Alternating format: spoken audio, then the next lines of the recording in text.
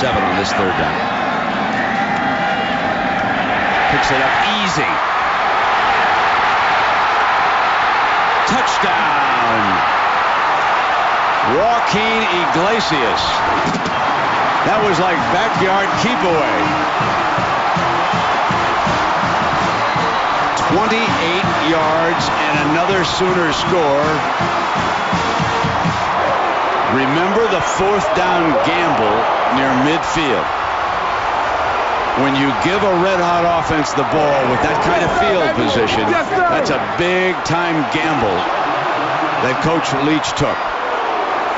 When you go on 4th down, he knows it better than anybody. You got to make it in that situation, and they didn't. Man coverage underneath by Texas Tech, and you'll see Murray come to the outside. When he does that, you got a linebacker that clears out.